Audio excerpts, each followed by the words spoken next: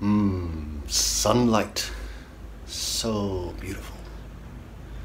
But damn, I'm hungry. If only I was a plant. Or maybe if I was a sea slug. These guys are awesome. Look at it, it looks like a leaf, and what they do is they eat algae. Now what they do, when they eat the algae, they basically absorb the plastid, the chloroplast, and these actually, they absorb them and the genes to keep them, so they can keep the chloroplast and they can pass them on to their offspring. This means, and they're so efficient, this means that they can survive off water, air and sunlight for, they say, 9 months and maintain a normal nutritional diet. But for those of you who aren't so inclined to your invertebrates, here I present to you a vertebrate, the spotted salamander.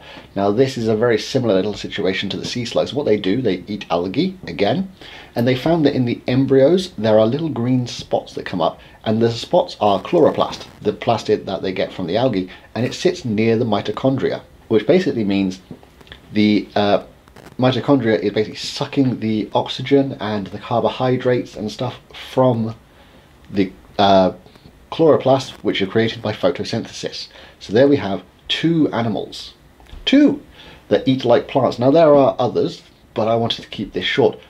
But for your consideration, and a fun weird one, this beautiful little beast is the Orientl Hornet, and what this does, this actually conducts electricity through the cuticles in its exoskeleton. So the yellow band it has on its bum, highlighted here, has microscopic grooves which trap sunlight, and as the photons reach the yellow pigment, they build up voltage.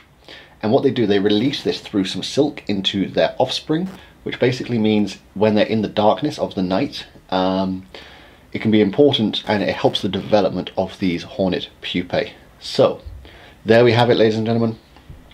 2 animals that eat like plants, having had to consume plants first, but you know, they can pass on to their offspring, and one that produces electricity from sunlight using its bum. Love it. Catch us next week for the Mad Mammal Monday and the Fun Fact Friday.